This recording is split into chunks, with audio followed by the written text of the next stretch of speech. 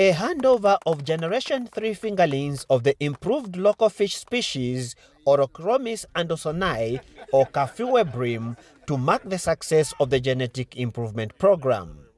The journey started 6 years ago with a collection of native wild species, breeding and production of generations 1 and 2 fish that recorded 12.9 and 11.7% genetic gain respectively, surpassing the standard of between 6 to 8%.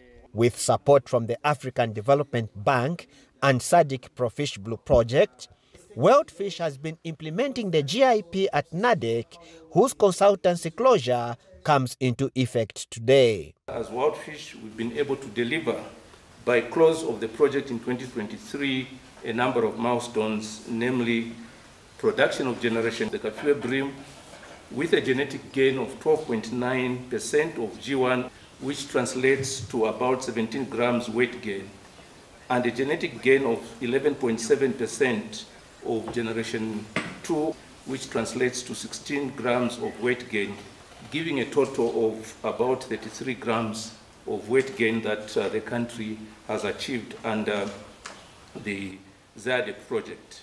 Minister of Fisheries and Livestock Peter KAPALA says government will continue to support genetic improvement programs of local fish species by allocating more resources to ensure access of improved fingerlings across the country. To ensure sustainability, the government will continue supporting genetic improvement initiatives through dedicated budgetary allocations under my ministry. I hereby direct the ministry to develop a long-term strategy aimed at scaling up the breeding program and broadening access to improved fingerlings for small and medium-scale fish farmers across Zambia. The Andersoniii GIP is a project-based, and 1 year without selective breeding in GIP means losing at least 10% genetic gain in growth. Investment by government and its cooperating partners in the genetic improvement program of local fish species is key to the development of a sustainable aquaculture sector. Reporting, Amachona Kasambala at NARDC in Mwekera, Kitwe.